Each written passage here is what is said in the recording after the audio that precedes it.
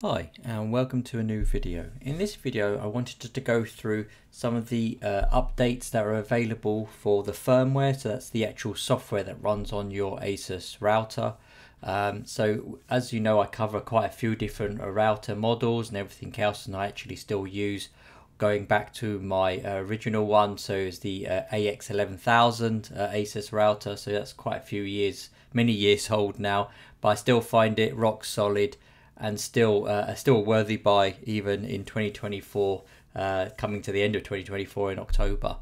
It's still a really good router, and we'll have a look at later on, you know, how any firmware updates and things like that. So again, why I brought this video up is because I've seen a lot of in the press recently. There's a lot of kind of either security advisories going out, patches and things like that about routers, not just Asus but other makes as well. And don't forget, this is the main thing that's connected to your internet 24/7, so of course you always want to make sure it's secure, and keeping that software up to date is one of the most vital things to do.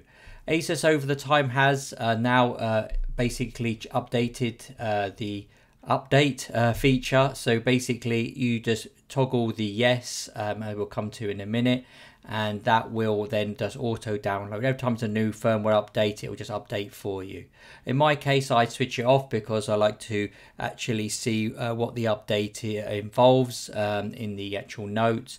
But again, if you do have it switched on, as I advise most people that just want to plug the router in and just forget about it, then I advise you just to switch that on, because most people do just plug it in and forget about it, to be honest. But if you're more wary about sometimes having critical things, or you run your business from home as well, sometimes these updates may cause an issue that you're unaware of, that the update has been applied without you knowing, kind of thing. So let's get on to it. So I've logged into the web portal for my GT-BE98. So that's a Wi-Fi 7 router. It's one of the newest ones from Asus. You can see here straight away that the actual bell icon is flashing, so that means that there's an alert. So normally that means that there's a firmware update.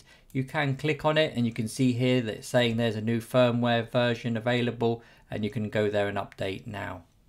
If you don't see this at all, but you just want to check, you can use the app. The app under settings and advanced has the actual check as well, so you can check for new firmware, and that should give you the same version of the layout as here. So if you do log into your router, so that's normally the 192.168.50. Or 51.1, and then I'll log you into the Asus router.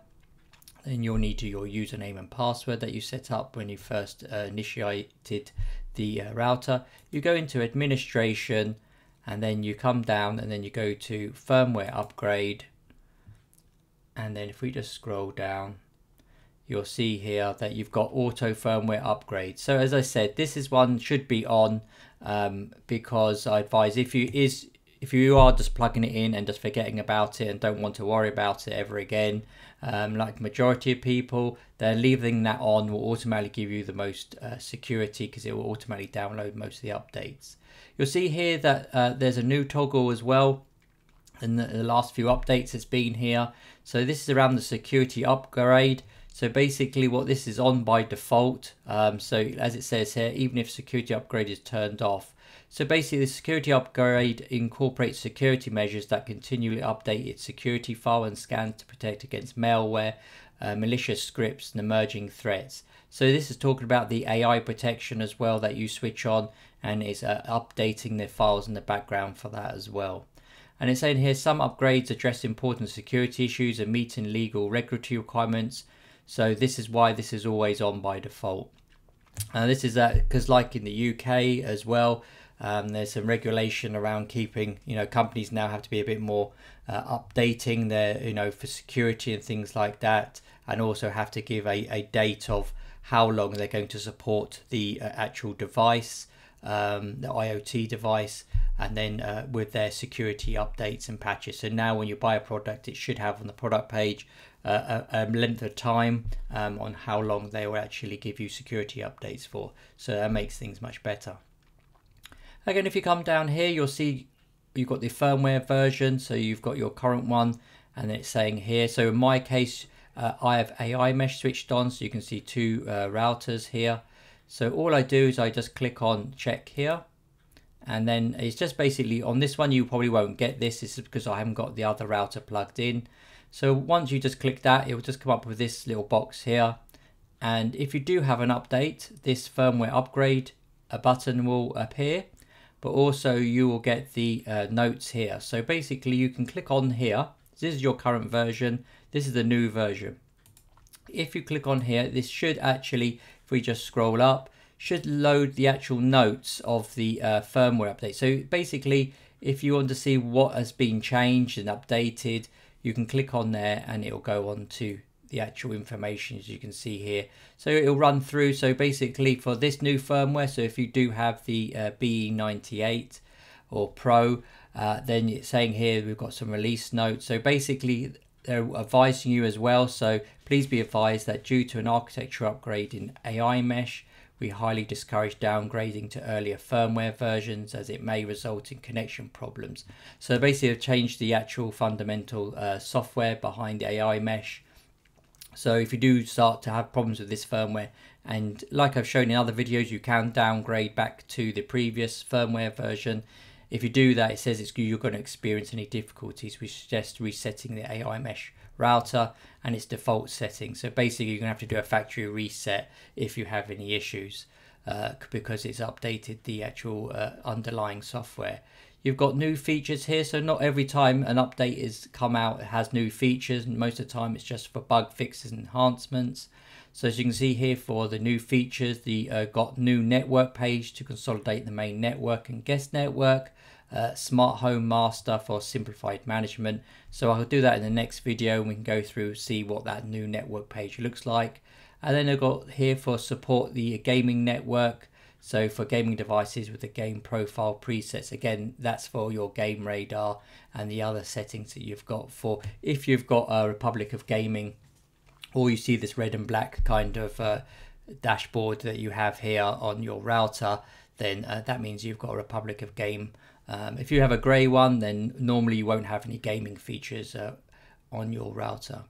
So next we go to bug fixes and enhancements. So you can see here it's improved the AI mesh backhaul stability, improved system stability, and it goes through this is the user interface basically issues, optimize some memory management, so hopefully it will store things in memory much better, strengthen the input validation and data processing. So again, this is protecting your information for security really. It's validating everything that it's storing and reading and writing.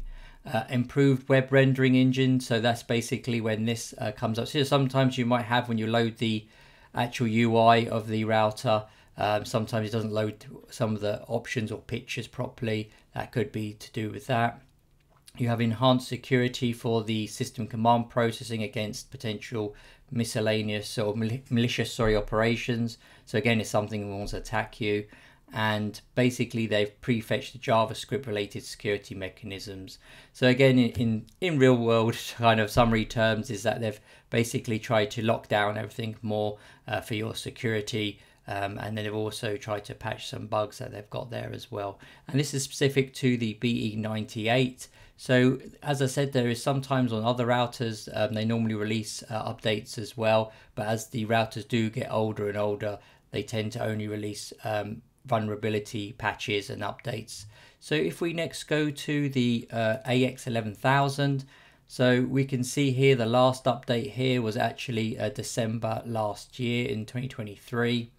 So here's where it fixed numerous bugs and fixes, and then had some security fixes. As I said, so this has come quite a few years old now, so it looks like they're only going to give updates out when there's a real big security flaw, and they will give that. There won't be any more probably any features or anything like that normally, but again, as I said, even with we're adding no more features, this AX11000 is still an amazing router, solid, and for performance of all your devices around your home, for being Wi-Fi 6, it's still really good. So next we're moving on to the on here. This is the GT-AXE16000. So this is a Wi-Fi 6E router. So you can see here the last update was in September. So because it's a bit of a newer router, they're still giving more updates and things like that. So again, how I'll show you in a minute how you can get to these pages and have a look for yourself. Again, if you don't like to use the interface here where you download it directly to your router, I would say this one is the easiest and the safest, so do use this. But for any reason you don't, you can download the firmware and store it on your computer here, and then upload it to the router to update. So again, as you see here, the AXE16000, as we said, September. It's quite a small update, only 55 megabytes, but it does have a lot of things around, same as the BE98s we saw before, around the memory optimization, validation, the web engine, enhanced security, and the JavaScript. So it's basically updated all the security and bug fixes that was in the BE98. And as I said, these do continue on because the firmware really is duplicated across. That's how they can get the updates out so quick, is that the base actual firmware is the same across all the routers. So next is we're moving on to the GT6. So this is, you might have the AI mesh system. So all of this is done is back in, well, this is just in October. So only 5 days ago. As you can see, it's 53 megabyte update, and all it's giving us is a fixed an AI cloud vulnerability. So this one's really important. AI cloud, if you do switch that on, that normally opens up some ports and things to the internet, so you can access your router back from outside your home network. So I would advise, if you haven't had if you've got a GT6 and you haven't checked if it's been up to date, and it should be this firmware version. If it's not, then please make sure that you go in and using the app or the web interface is to download the update, because that is quite important, very important in fact. So next we move on to some updates. So as you can see here, there has been some issues with Asus routers recently with kind of vulnerabilities and things like that. So this is again just if you've got any of these models. So it's the XT8, the RT-AX57, the RT-AC86U, and the RT-AC68U. Basically, the company has released the following firmware updates to address these issues. So you can see here all the different routers have got an update, because they've got a flaw in them, and it's quite a scary flaw. Basically, allows a remote authentication to bypass vulnerability. So basically, I'll put the link in the description where you can click on here. So CVEs are normally recorded, CVE the year and the number. So basically it goes there and it will tell you, and it's a score of 9.8 out of 10, so that's very severe. So basically normally the lower the better, but it's still a vulnerability. But 9.8 is very important that you update your routers if you do have one of these. Make sure you go there and check you've got the latest firmware for this, because this is a potential where a remote attacker can bypass authentication and log into your router without you knowing. So it's very important you do that. So as I said before, on here, you can, if you want to, if I haven't covered your Asus router, just go to Google and search for Asus support. It will take you to your relevant country's Asus website. So of course I'm in the UK, so it's taking me to the UK version, but most of these, even with the global ones, the format is exactly the same.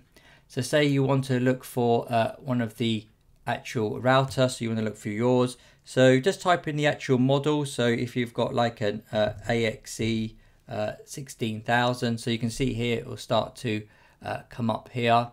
So you can then click on it. And then you have these options here. You want to go to drivers and tools, and this will take you to a specific page about your router. And you want to make sure you click on the BIOS and firmware, and you scroll down and you can see here when the last update was available. So you can see here the 27th and 9th, and you can see here with all the information about it, and just make sure you've got it. Again, like I said, you can download your actual firmware here. Again, you can use this tool as well if you're searching for, if you do make an update and it really does give you more problems than fixing. If you click on the see all downloads button underneath, it's normally hidden. You can go back to the previous version, download that, and then upload it to your router to basically put it back to the original firmware that it was previously if you're having issues with a new one.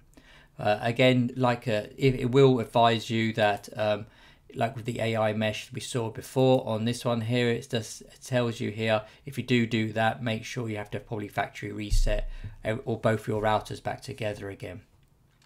So as we just quickly round up is that, you know, with the AX11000, as we can see here, just saying is the last update was on the 12th of December last year. So that is quite a long time ago now.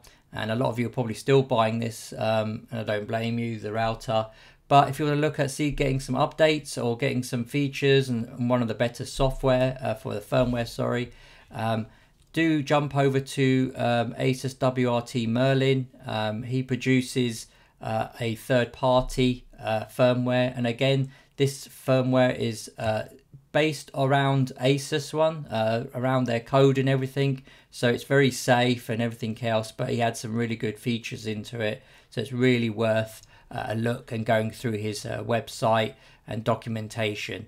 He did last update it on the 12th of October, so you can see here a list. You can just pause the video of supported routers, and you can see here he's still supporting the GT-AX11000 on here as well. And then he has got a list of here which ones he doesn't support anymore as well. Okay, so thanks for watching, and I hope this has been useful. But again, the summary is basically make sure you keep your router up to date with all these security flaws that seem to be coming out and everything else every month. It's not just for Asus, but all of your routers, if you have different makes, keep them up to date on their firmware. Okay, thanks for watching and have a great day.